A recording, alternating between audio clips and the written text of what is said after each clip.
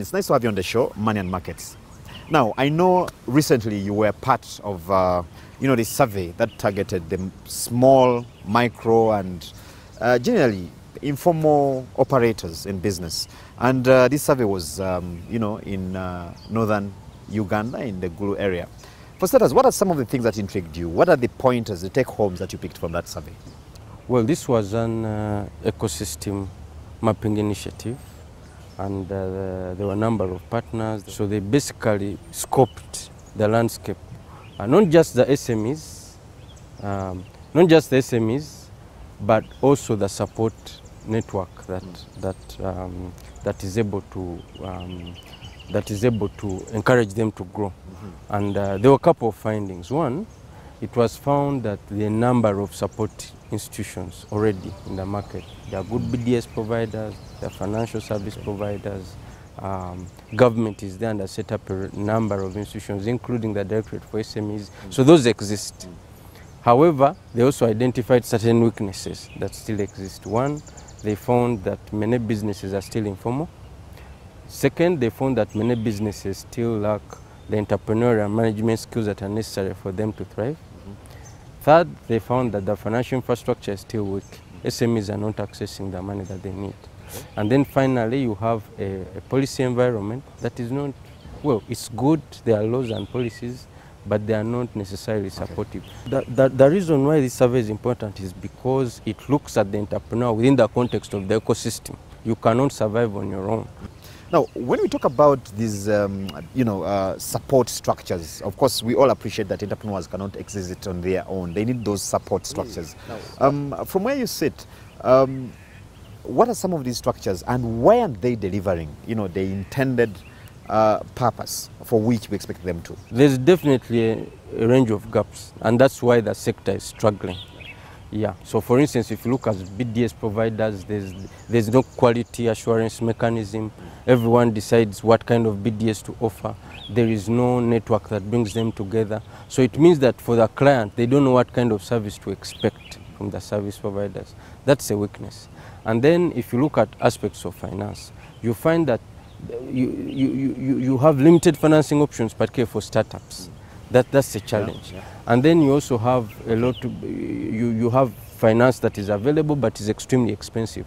How can this be brought down? So the range of weaknesses that still exist, and I think this is phase, according to what we are told, this is phase one. They intend to develop a program to address these issues in using the ecosystem up. Okay. Now, one of the things that we see coming out here is the continued informality of operations by small and medium enterprises and the micro enterprises for that matter. Why do businesses continue to stay informal despite, of course, the good things that are promised, like the one-stop center by government and, of course, the promises that come with formalizing operations? Why do they stay informal? From the business person's perspective, they do things purposefully. If you tell them register, they'll ask why. There must be an incentive. You should say, because if you say, oh, please register so that you can access a loan, they'll ask, what is the interest rate? If the interest rate is 30%, 25%, they'll say, you know what, I'm happy borrowing informally from my friends, selling my goat, selling my cow, and running my business. So I think we must sit down and create a proper incentive structure. People assume that being formalized, it's as if it's gospel truth. You must formalize. Why? Let's make sure we provide carrots to say, oh, if you formalize, you'll have access to this. If you formalize, you'll have access to this. If you're a sole proprietorship, this is the advantage. If you're a limited liability company, this is the advantage.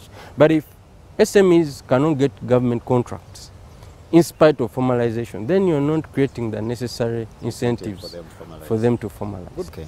Now, talking about government, of course, we keep talking about the role that government can play in really freeing the potential that most of these players in this segment have. Let's talk policy. In specific terms, what kind of policies would you want to see government put in place in order to lift the micro and small entrepreneurs in this economy? Government is the largest consumer in this country. The only problem is that government does not pay.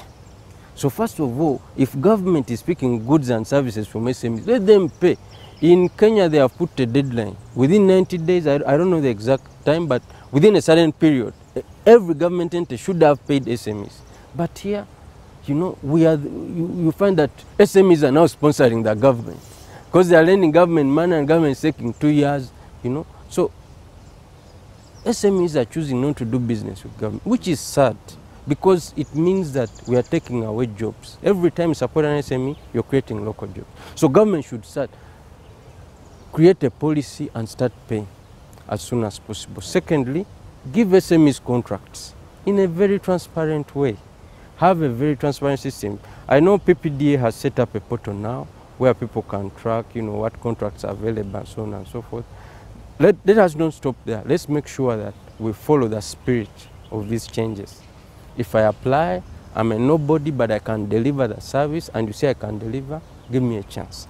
So I think that's very important. And then let's support young entrepreneurs to grow. Let's have the right policies. Because you see, for instance, in this very meeting we're talking with URA. URA is saying, we shall tax you when you make profits. No, don't wait for them to make profits. Support them to reach that stage and then start picking from that one. Don't say, oh, don't come to us until you have made profits. Oh, we shall look for you when you have made profits. You are trying, nurture. You should nurture, you should nurture. No, we are not saying URA directly should do this, but government should try to nurture businesses so that by the time they are going to them for taxes, they've made the contribution. Then businesses will be eager to pay because they'll know, you know what, government has supported me, it is my duty to give back. I hear you. Yeah. Thank you very much, John. You're welcome. Always a pleasure. Thank you for having me. Anytime, sure.